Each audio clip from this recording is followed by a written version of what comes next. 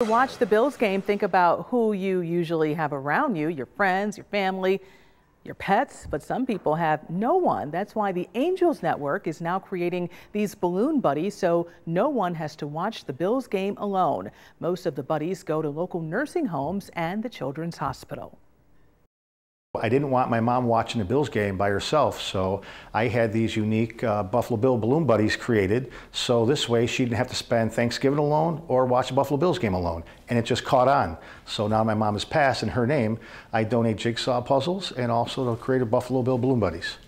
Gotta love those buddies. Kijek says the goal is to send out 300 to 500 Buffalo Bills balloon buddies every single year.